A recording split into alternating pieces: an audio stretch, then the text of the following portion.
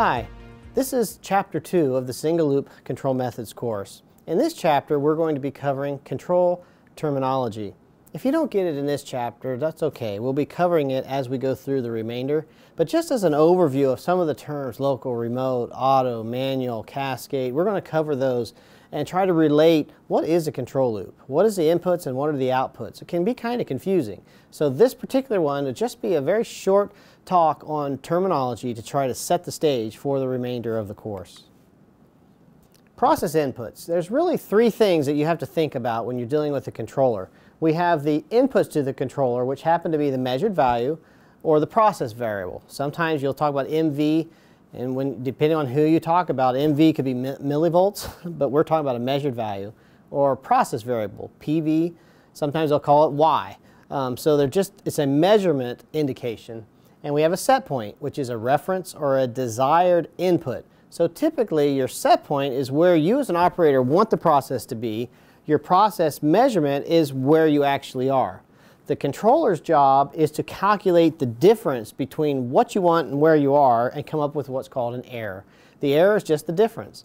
That error is then acted upon by the controller to convert that error. Think of it like a teeter-totter.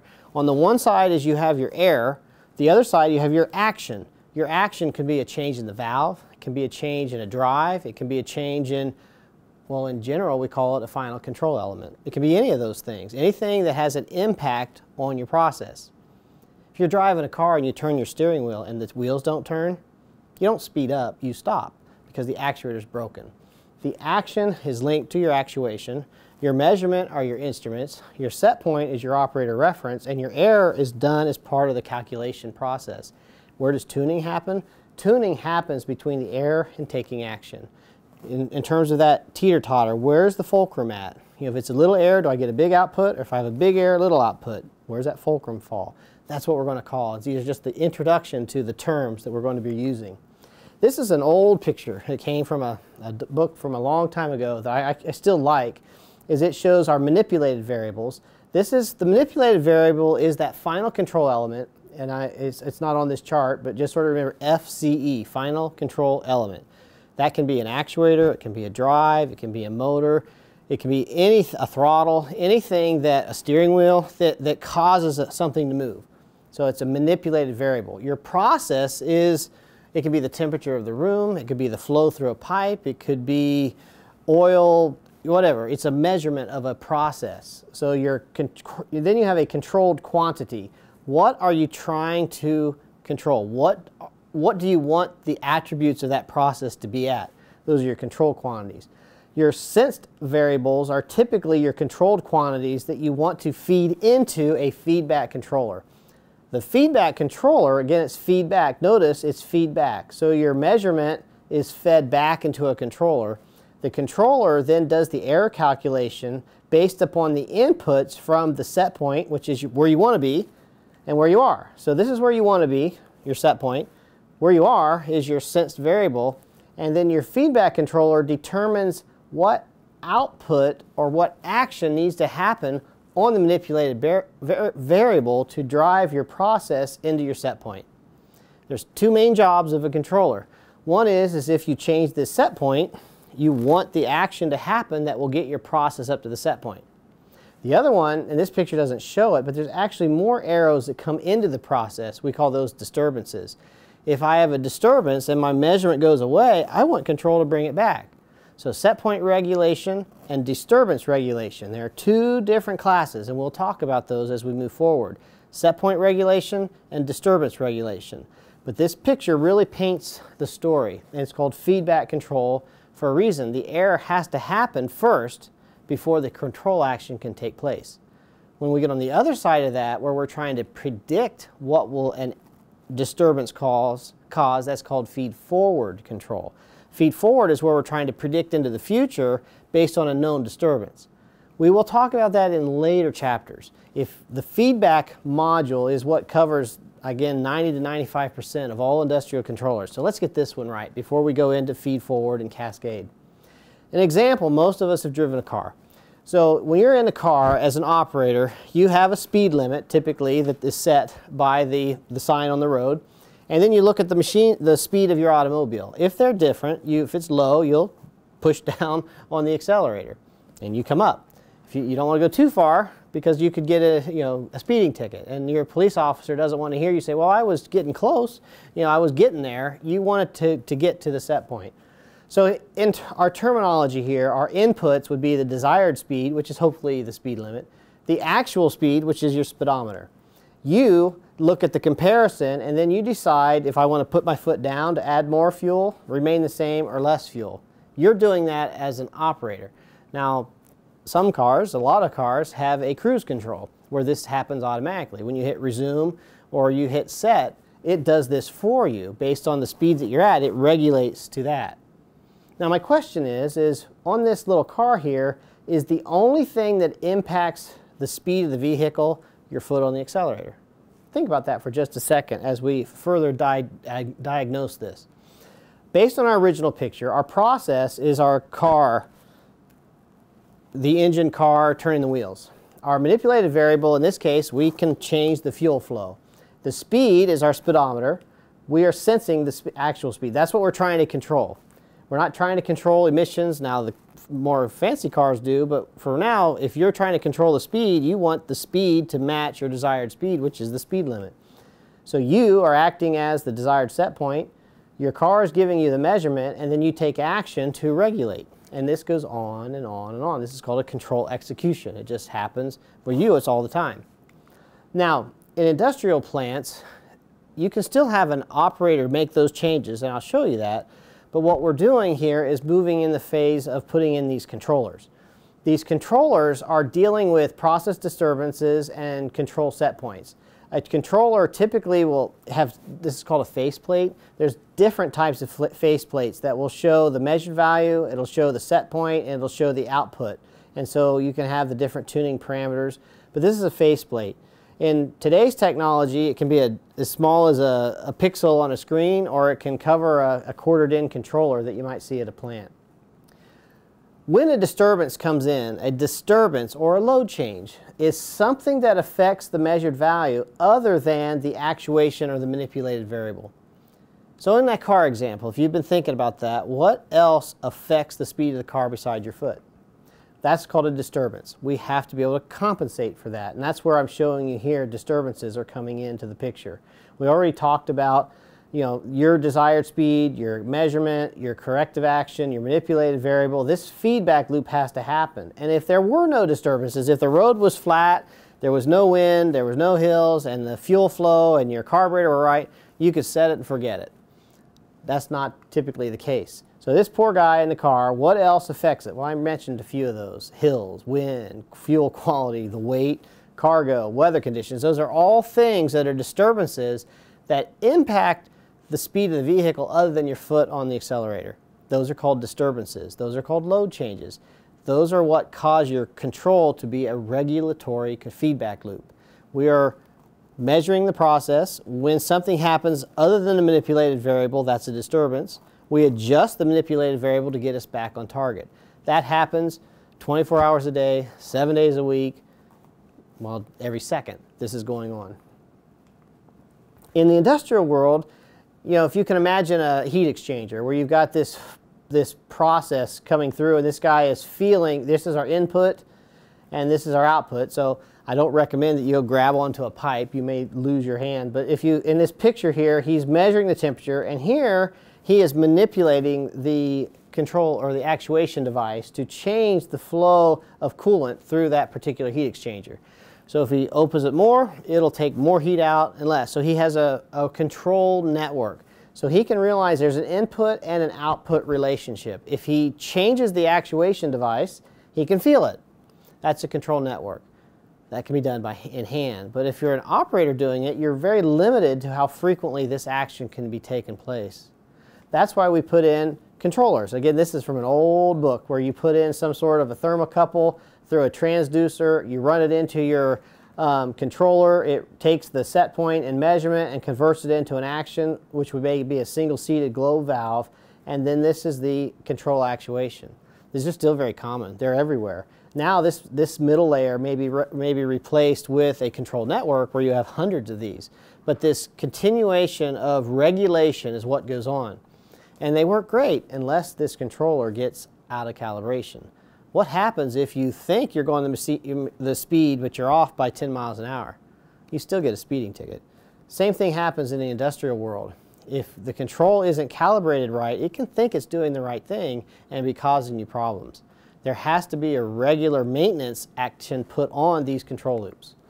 Now, in the control world, you hear the terms manual and automatic. Manual is when the control is operated literally by an operator. Automatic is when you flip the switch to automatic and then the control starts to run on its own. That's manual or auto mode of the controller. Typically, this is what you try to do is you get your process, which I'm showing you back here, a process. How do I get that process into what's called a block diagram? A block diagram is a way of relating the input and the output of each of those components.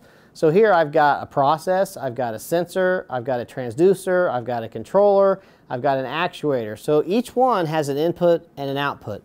In terms of a block diagram, it might look like this. Anywhere you can start, and this is what you can see more clearly, what we call a feedback loop. Notice it's a loop. It's a control loop where we have a controller that has a reference set by you or your operator or your production, and then you output to typically a transducer that converts that current to a pressure. In some cases, it goes directly to a smart actuation device. That actuation device affects the process. The process then goes through some sort of a transducer. This happens to be an orifice place, but it could be a mag flow meter, it could be a Venturi. There's a bunch of different types of instruments that you can plug in here for measurement of the process. Then you convert that back to something that the controller understands. Any one of these, and then later in the book we'll talk about nonlinearities, things that can cause your control to break. Any one of these. It's not just tuning. When I get called in, so I got a tuning problem, this is what I have to go. I do visual inspections of the process, of the actuation, of the instrumentation, the transducers. I do bump tests on the process before I ever get to tuning, and that's what we're going to talk about. Controllers can come in a wide assortment of shapes and sizes. We can get into, these are just two, but there's literally hundreds of different types of controllers. Whether they're physically mounted on a wall or they're an icon on your control system, it really doesn't matter. Those functions that we just talked about are still present. This is a picture that we tried to put together that really illustrates what we're talking about. When we say do a manual bump test, we'll talk about that, but what we're talking about here is typically you may have push buttons or you may enter a 0 to 100%. But what happens is through manual or hand, sometimes they'll say in hand or local mode, I inject energy and I go directly to the output. And so it's like I'm down at the actuator changing it. That's a manual operation. If I'm in an automatic mode, it could be the same two buttons, but now they're mapped into the control network. And so my controller uses those as a set point. It compares that to the measurement and converts that into an error, and then the error is converted into an actuation change. So just when we talk about auto or manual, we talk about open loop and closed loop. That's what we're talking about. Closed loop, we are running through, well, actually if you look at this picture here, closed loop, you're actually touching every one of these parameters. Open loop, you're typically taking the controller out of the equation. It means that you're making a change and then you make the decision on what the next change should be. That's called an open loop. Closed loop, the controller is deciding what the next change should be. Again, we're going to talk about open and closed loop and auto and manual, but I'm just introducing those terms now. You also hear about local remote, auto, manual, local, remote. Typically, when you're talking about local and remote, you're talking about two controllers that are actually talking to each other. A good example is a tank. In this case, we have an inlet flow and we have an outlet flow. And it's actually the difference between these flows that govern this level. If there's a difference, it'll increase or decrease. This outer loop control is only interested in the level, and it makes a decision on what the inner loop should be. The inner loop, it doesn't care about the level. It just cares about this flow. It just cares about this flow. So this inner loop worries about the flow. The outer loop worries about the level. So that's called a cascade control algorithm, where there's an inner loop and there's an outer loop. And the handshaking between those two is what's called local remote. If we're in local mode, that means that you're making changes on the inside here. If you're in remote mode, that means this out guy is talking. And we'll talk more about that. But just so that there's feedback, this is a feedback loop, but so is this. But this feedback loop, part of its what is the actuator? That's a good question. On the inner loop, what's the actuator? Well, it's the valve to the flow. For the tank level, what's the actuator? Literally, it's this whole box. It only moves when the outer loop asks for it. So we're going to talk about that because you have different tuning techniques for each of those.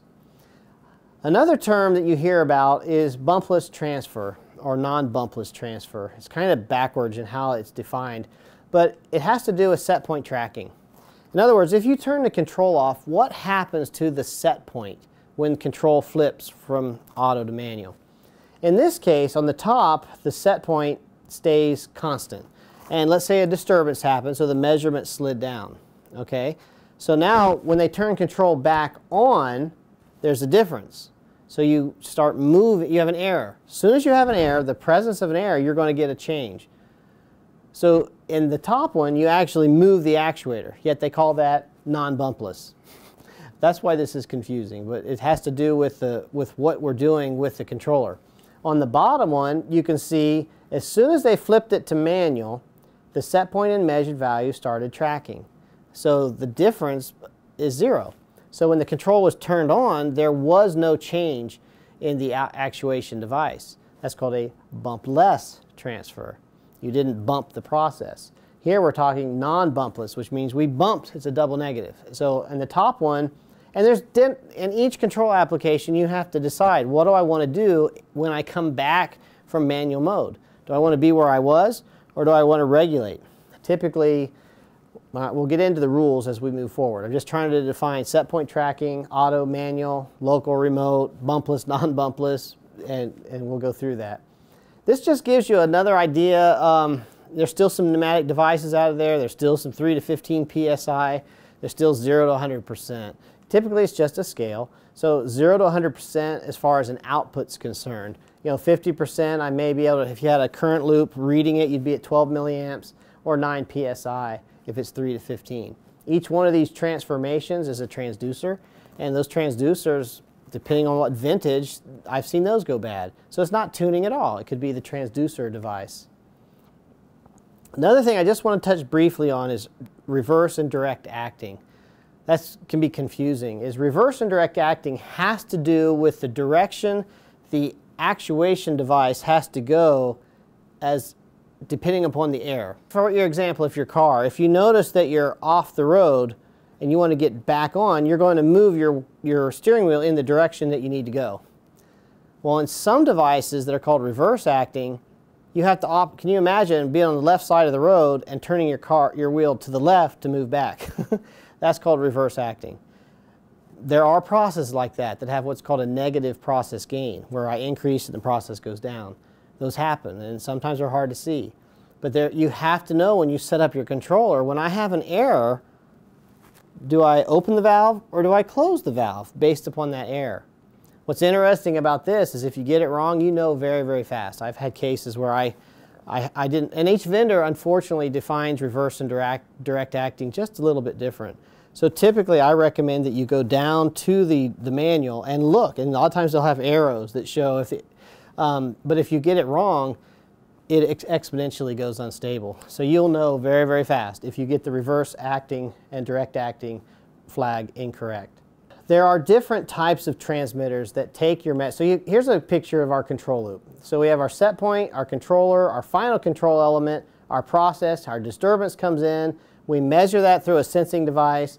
That sensing device gets fed into a transducer that can convert that back. So here's our control loop. But it can also go to recorders, indicators, alarms, interlocks. There's a whole series of places. That's why there's a lot of time spent on sensors, sensor precision, sensor maintenance, sensor correlation, calibration, all that stuff. But keep in mind, that can be fed back into a controller. So if your calibration's off, your control will control the output to move the measurement in the direction of the set point. That's why all of the calibration is important. So we just covered a lot of terms, and some of these may be new to you, some of them you may have heard before.